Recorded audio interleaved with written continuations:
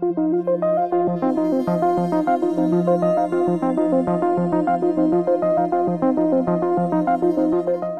and welcome to SpaceWeek for Monday, December 16th, 2019.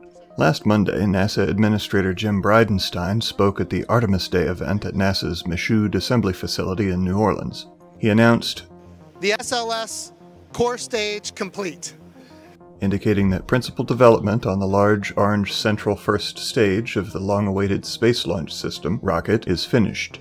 SLS will be used to launch the upcoming Artemis missions to the Moon and to set the Europa Clipper spacecraft on a Hohmann transfer trajectory toward Jupiter. Bridenstine also addressed some questions from the press, including a tricky one regarding sustainability and reusability. This rocket is not reusable, though, correct? That's right. So at what point would NASA consider moving toward reusability in a Moon and Mars rocket? Very soon. So what this rocket enables us to do is launch the Gateway, which is a reusable command module in orbit around the Moon for the next 15 years. And we would like to see the Orion crew capsule have elements of it be reusable really by Artemis 4, by the fourth launch of the Orion crew capsule. There are other rockets that we believe one day will be available. So maybe they'll be able to launch a landing system that we can aggregate at the Gateway. By the way, that landing system also, the goal for sustainability is have the landing system itself be reusable. Again, remember, we go back to Apollo, it was not sustainable because the cost was too high, and it was too high because everything got thrown away on every mission. So what SLS allows us to do is ultimately have sustainability to launch the capabilities that will in fact be reusable, but it itself isn't reusable. So parts of this rocket will be reusable, I should say, more so than in the Apollo era. But the architecture that it's going to be able to deliver is the key to the sustainability aspect. Every NASA administrator has to walk a fine line between keeping the public happy regarding how American tax dollars are spent and keeping Congress happy so that the funds keep flowing and thousands of their constituents can stay employed. Bridenstine's speech came just 4 days after a dramatic and successful stress test of the SLS's 149-foot-tall first-stage liquid hydrogen tank test article, in which an excess of nitrogen gas was pumped into the tank and large hydraulic pistons delivered millions of pounds of compression, tension, and bending forces to the tank over a span of 5 hours. Finally, the tank ruptured violently, having withstood 260% of the expected flight loads, providing SLS with a very comfortable durability margin.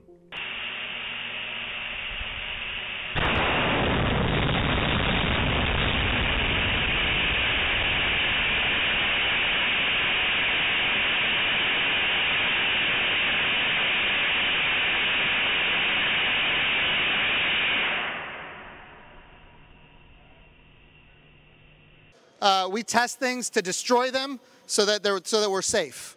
People are like, "Oh, don't tweet that out because we don't want to see people don't want to see something blowing up." I'm like, "No, people want to see things blowing up. That's what they want to see." It just so happens that in this case, it blew up at 260% of the load, which is a good thing. Last Wednesday was launch day, with no less than 3 separate rocket launches within a few-hour time span. First was the Soyuz 2.1B with Fregat upper stage, which lifted off from Plesetsk Cosmodrome in northern Russia. It delivered a GLONASS-M navigation satellite to medium Earth orbit about 12,000 miles or 19,000 kilometers high. 85 minutes later, an Indian PSLV rocket launched the RISAT-2BR-1 radar Earth observation satellite for ISRO, India's space agency, as well as some commercial smallsats. Then came the 9th commercial launch of Blue Origin's unique New Shepard suborbital rocket, which thrusts straight up to an altitude of 151,000 feet, or 46 kilometers, and a max of about 2,200 miles per hour, or 3,600 kilometers per hour. New Shepard's booster then separates from the payload capsule, whose momentum continues to carry it for another 2 minutes, up to an apogee of about 343,000 feet, or 104 kilometers, just past the 100-kilometer Kármán line that designates the official end of Earth's atmosphere and the beginning of space. This gives about 4 minutes of continuous weightlessness for the capsule, much longer than the 30 seconds provided by a parabolic flight in the Vomit comet. This allows microgravity research to be conducted for a fraction of the cost of an orbital launch to the space station. The booster then returns straight back down to propulsively land itself a couple miles from the launch pad, similar to a Falcon 9. The payload capsule descends on parachutes and fires retro thrusters at the last moment to cushion its landing, similar to a Russian Soyuz crew module. Blue Origin plans to start doing human flights on New Shepard for wealthy enthusiasts as soon as next year.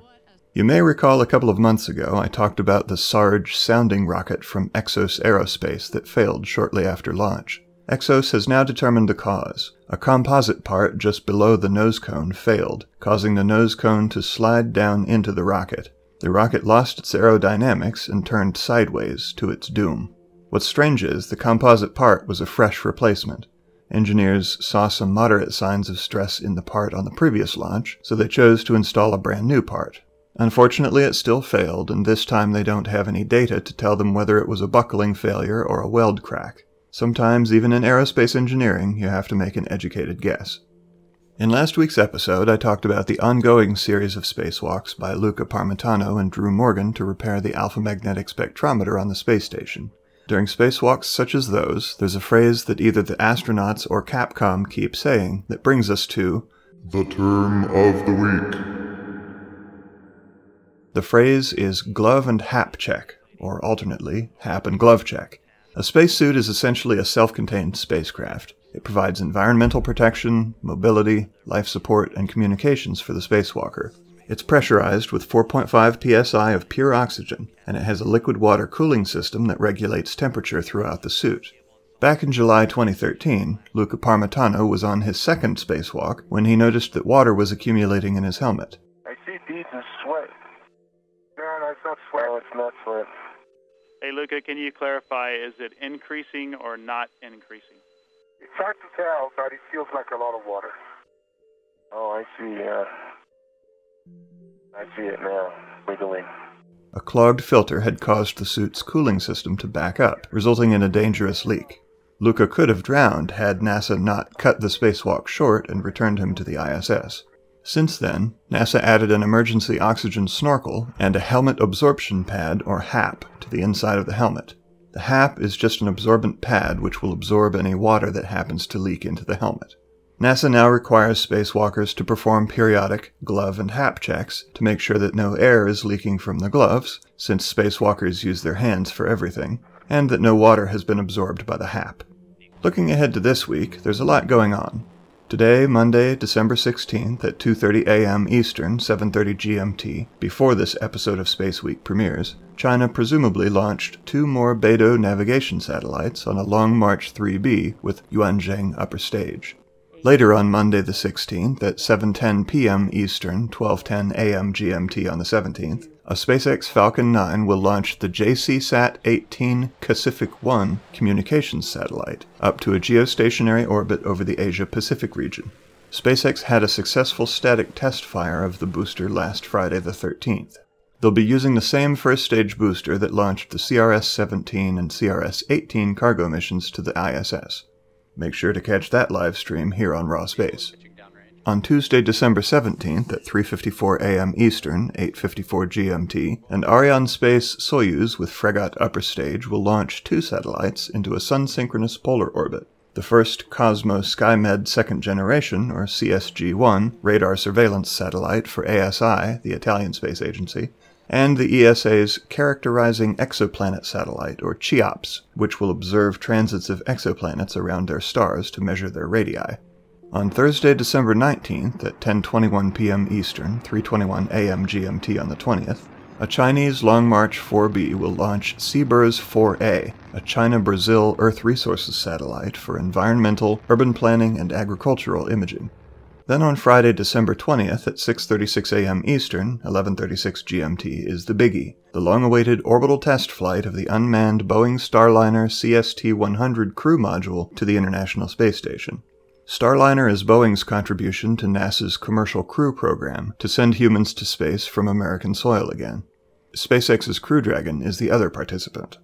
Starliner will ride atop a ULA Atlas V rocket with 2 solid rocket boosters and a dual-engine Centaur upper stage. Starliner begins its rendezvous with the ISS on Saturday the 21st at 5 a.m. Eastern, 10 GMT. It docks 3 hours later, and the hatch will be opened another 2 hours and 37 minutes after that. There will be live coverage the whole time. It'll stay on station for 1 week, returning the following Saturday. I'll have those details in next week's episode.